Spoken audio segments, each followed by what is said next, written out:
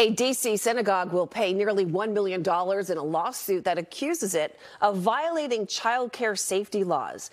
The D.C. Attorney General's office sued the Washington Hebrew congregation stemming from an investigation into its childcare center. News 4's Juliana Valencia explains the violations and has the response from the synagogue.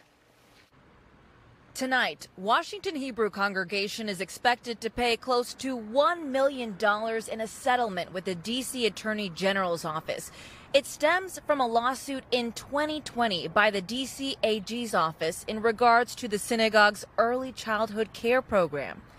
Back in 2018, allegations surfaced that an assistant teacher at the synagogue's daycare center had sexually abused students. D.C.'s Attorney General's office says a total of 14 families reported allegations of abuse.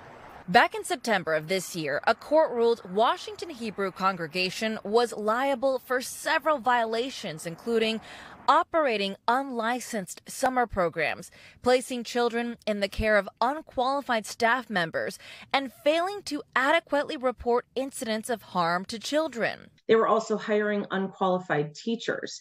In fact, we alleged in our complaint that the teacher that these allegations were brought against was one of those unqualified teachers. Jennifer Jones is a deputy attorney general familiar with the case. Obviously, the significance there is if you're not licensed, then the Office of the State Superintendent of Education doesn't know to come out and inspect you and make sure that you're following the laws.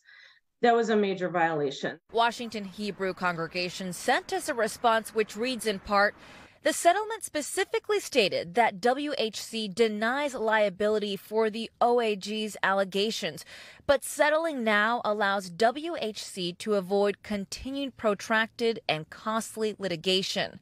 It goes on to say, occurring nearly 4.5 years ago, the violations were administrative in nature. Not one was related to the supervision or alleged abuse of children.